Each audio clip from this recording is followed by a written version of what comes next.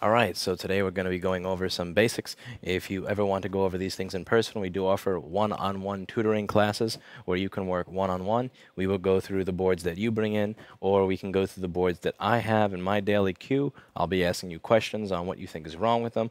I'll be fixing some of them, and then I'll also be breaking them and giving them back to you and having you work on them at your own student workstation. So today we're going to be going over a very basic issue, which is blown backlight fuse and also bad LCD connector on a motherboard, which is resulting in no backlight on the screen.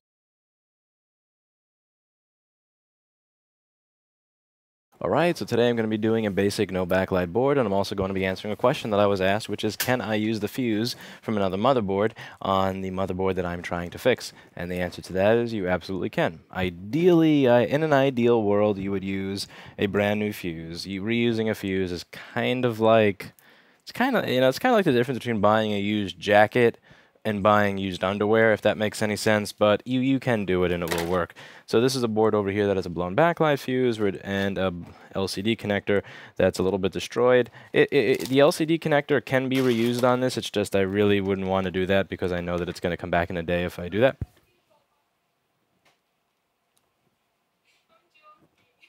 You're fired! So let's go into the microscope, take a look at what we have here, and get started. So when we go into the microscope, you'll see that there are two pins on my LCD connector that don't look as good as the rest, and those are the pins that are burned, even though I've tried to remove the oxidation as best as I can. So we're going to remove this connector. So it's the pins 21 and pin 22. I'm going to kick on the air filter here.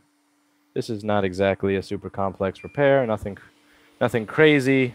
Not a lot of brain power being used. Replacing connectors and fuses is a very brainless job that will get very, very boring very, very quickly. I like things where I have to think, so these are not jobs that I'm really, really fond of. But hell, it's money. Who says no to money? So we're going to use this JVC, and this connector is going to come right off. If you have experience with a shitty hot air station, this is going to make you jealous. So I'm going to put the hot air right now. Now I just turned the thing on.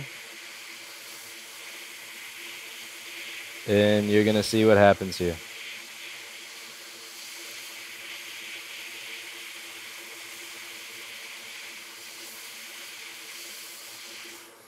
Like nothing. Like literally, I mean, it takes no effort to remove an LCD connector with this. This is a fucking monster. It's a monster. Now we're going to put a new one on. But before we put a new one on, we're just going to clean up the bass a little and listen to the HAKKO song, as Mark Schaefer describes it, play for a while. That's the HAKKO song. That's from the jackass engineer at HAKKO that decided that when the thing doesn't have something plugged in, that it will beep incessantly. That's something I will truly never understand. Like, I get making it beep if this is off the hook and it's been off the hook for too long, or if it has a way of sensing that the operator is not present, but this is, the iron is off the hook and hot. I get that. I understand not wanting to burn people.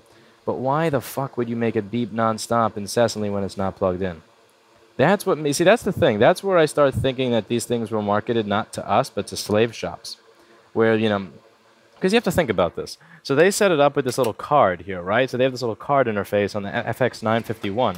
And the idea behind the card interface on the FX 951 is that the user themselves cannot change the temperature. The user can't change the temperature. However, the administrator can. So the whole idea here is that, the user is not allowed to change the temperature on anything that they're working on.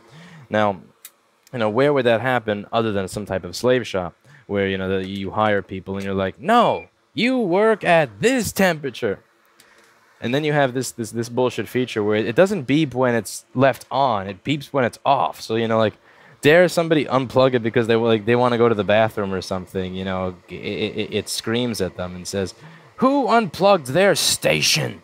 And I could just imagine somebody running by with a whip and beating the little Foxconn worker that's sitting there working. It's just, I don't know. That's just a theory of mine. But I kind of think that this HAKKO stuff, the only explanation I have for a lot of the really annoying functionality in it is that it was just designed for places that treat people like slaves. There's no other reason to have this type of functionality. Just, yeah, shut the fuck up. Alright, so now after we do that, I'm going to clean the board a little bit. Just a little bit. We're going to take my clean room wiper over here and some alcohol.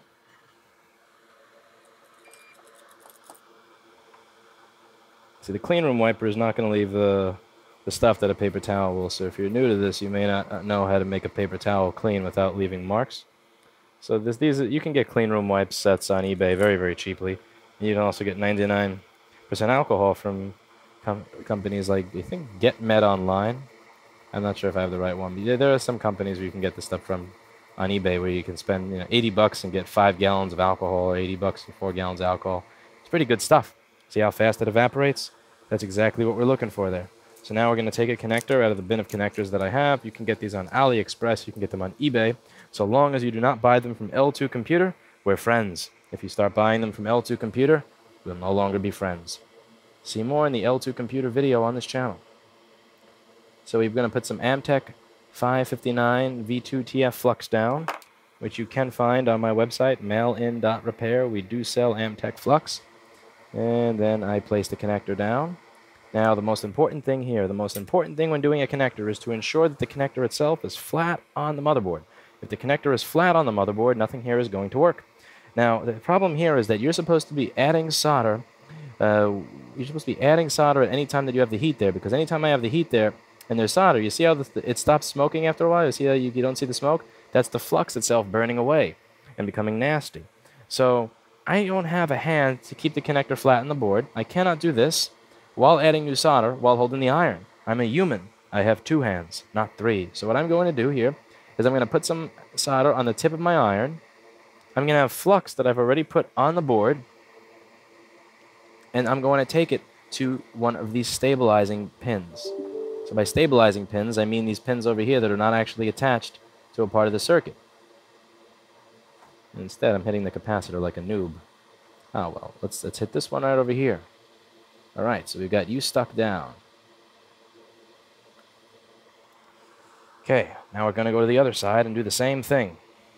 We go to the other side, and again, add a little bit of solder to the end, not a ton, and we're going to push this down. Remember, we want the pins to be flat on the board. In an ideal world, this setup would actually work without me having to solder the connector onto the motherboard. We would not have to solder the pins. The whole idea behind how this is working is that we want the pins of the connector to be pushing against the board so hard that it already works, that the solder is simply there to just go over a connection that's already being made. The solder shouldn't be what's actually making the electrical contact. The primary electrical contact should simply be the fact that the pins are touching the board. That's what we're shooting for. I'm not saying that's what we're actually going to get most of the time, but that is what we are shooting for. Okay, see what I did? I went up the pin and then down the pin, and then I touched the pad. So I'm going to touch the pad because I want the pad to get hot. Then I'm going to touch the pad and the pin because I want the solder to flow to the pad and the pin. And then I'm going to go right back down just to make sure I got everything. See that? Again. So again, keep in mind how soldering works. The way soldering works is that the solder is going to follow the source of the heat. So you have to realize that whatever you're putting heat on is what the solder is going to flow to, and it's also going to flow to the largest source of heat, which is why I'm kind of trying to use the elbow instead of just the tip. You can go over each individual pad just like this. Now the thing is, they make smaller irons that you can do this with, and I own one of those smaller irons, and I've actually reviewed it. But I understand that many people don't have an extra iron. They need to work with what they have. And I also want to show you what you can do when you do something like that. Oh no. Oh no, I've made a bridge. What do I do? That means that my soldering is messed up. I have to get a new connector, right? Right? No, what you're going to do is you're going to use your HAKKO 599B. That's HAKKO 599B with a little mesh inside of it to clean your iron until it's 100% perfectly clean of solder. And you're going to put some Amtech 559 flux across. You're going to put a nice little thing across. And you're going to have the iron go as flat to the board as you can. And you're going to you don't want it to be like this. That's not going to do shit. You want like this. And you're going to go and slide. Oh yeah. Oh yeah. Whew. Yep. And then we're going to do the end pad over here.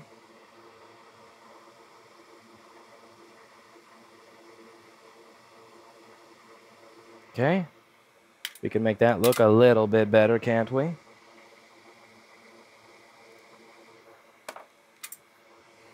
We're going to make it a little bit nicer.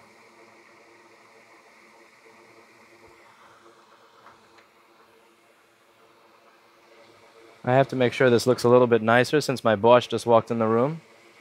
And she can see what I'm doing on camera. I don't want to get in trouble. Okay. Now, the most important thing here when you're doing the front pins, when you're working on these front pins here, not the front pins, this front section of the connector, what you have to understand is that this is where if the solder flows around too much, it's going to get inside the connector. And then when somebody tries to, so let's say the solder from here flows into there, when somebody tries to plug it in, you know what's going to happen. Lots of nastiness. So we're going to try our best to not get any solder inside the connector. So use minimal solder here.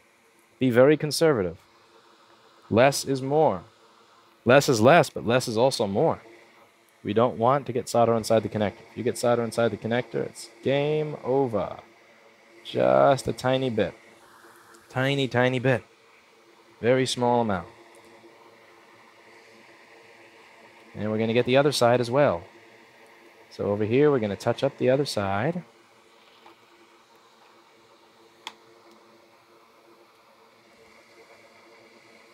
Touch up the other side like so.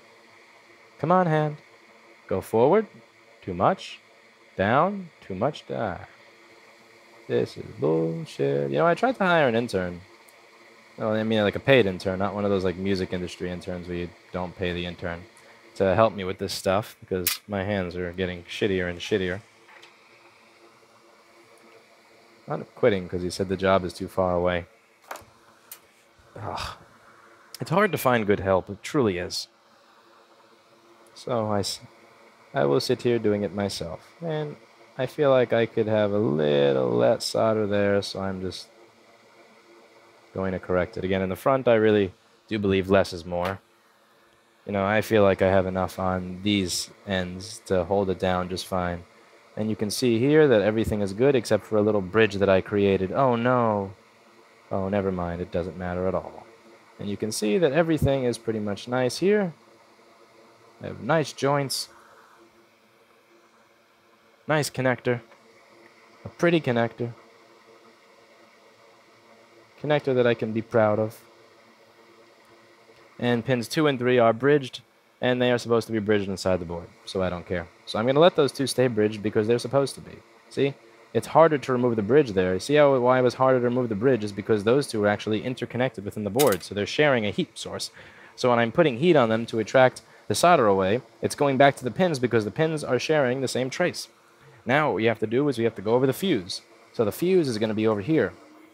This thing with a P on it. Now when you're trying to remove something like a fuse, you'll note that it's easier to remove it if you put just a little bit of flux on it. It'll help the solder flow just a little better when you're removing it.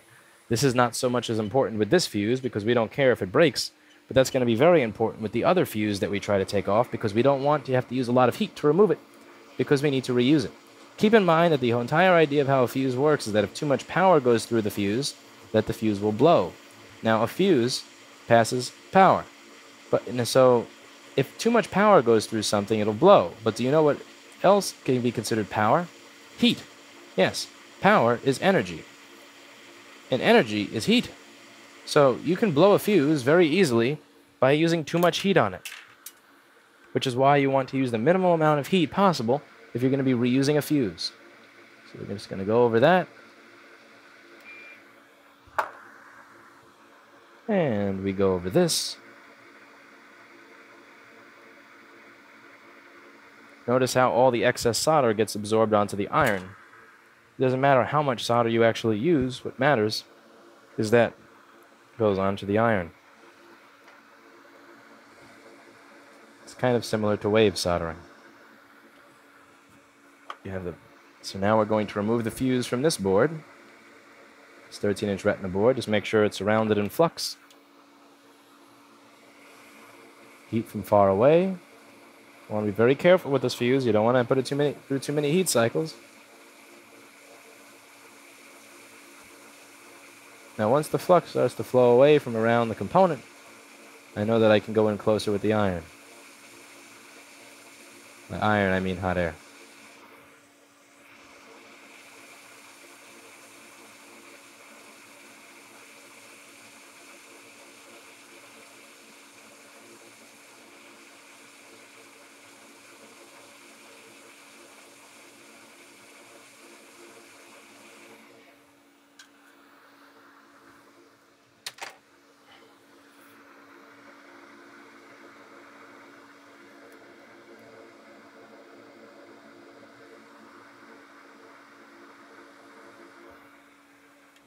Now we can slide the new fuse in.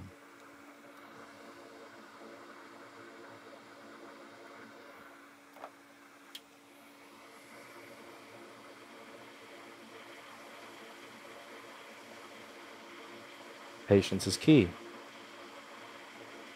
Now I could grab it with the tweezers and shove it in after I've melted the pads, or I could put the fuse on top of the pads and let it float in. The reason I'm doing it this way instead of my usual way is because I want to show that it is actually possible to do it this way, because I find that a lot of people have the fuse blowing away.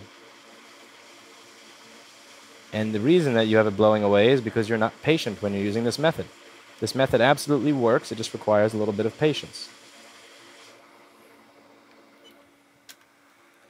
Now the fuse is on the board. We're just going to get rid of the excess solder on each side so it looks a little neat. So put some flux on it. We take my iron, wait for it to get hot. We're going to touch it to each end, and the excess solder is going to flow onto this.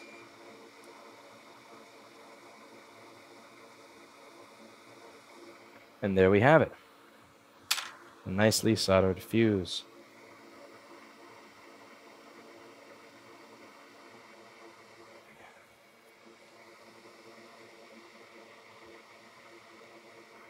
Beautiful. And let's just make it look like new. Yep. We don't need any of that oxidation stuff on the top. Perfect.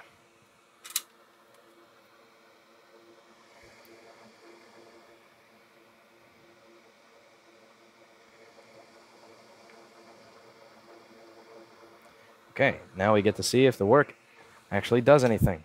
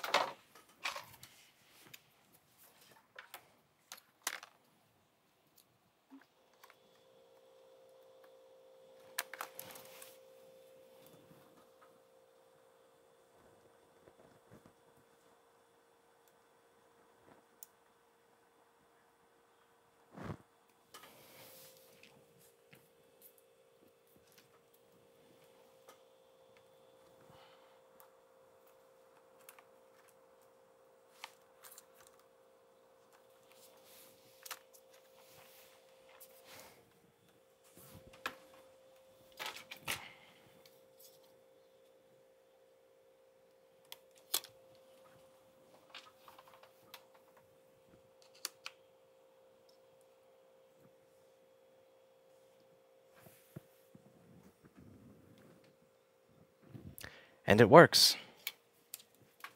So hopefully you learned something. Now, if you have any questions on the tools that I like to use, if you have any questions on the microscope and things of that nature, please do a search of the channel. You'll find a lot of information on the tools that I use and why I use them. You'll find reviews of different hot air stations, different soldering stations, and you'll find my commentary on different things that I use and what I think you should use.